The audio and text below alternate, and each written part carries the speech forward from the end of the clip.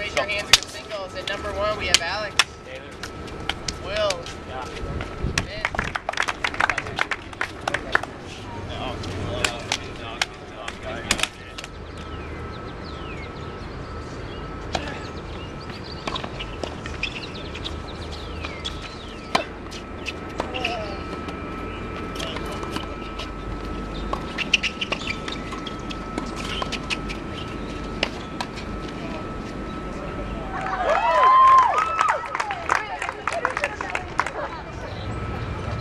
We're with Wheaton men's tennis coach Brad Peel, whose team just won the 2012 CCIW Men's Tennis Championship.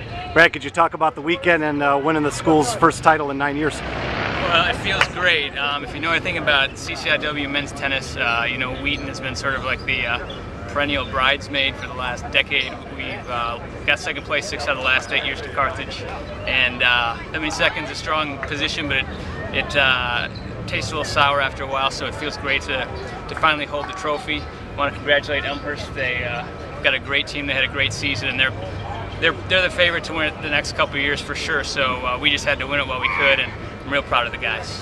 And lastly, could you just talk about the depth of the conference and how tight everything is from 1 to 6? Yeah, I mean, last year, legitimately, all 6 teams could have won it. It was incredible. This year, I would say, definitely at least 4 teams could have easily won it. I mean, we had a tough task this week. This weekend, we had to come up and we had to try to beat Augustana on their home courts in the semifinals, which is a nightmare, and I knew it was a nightmare. And then we squeaked it out. We came here. We had to beat a really talented Elmhurst team. They might be the most talented team, top to bottom.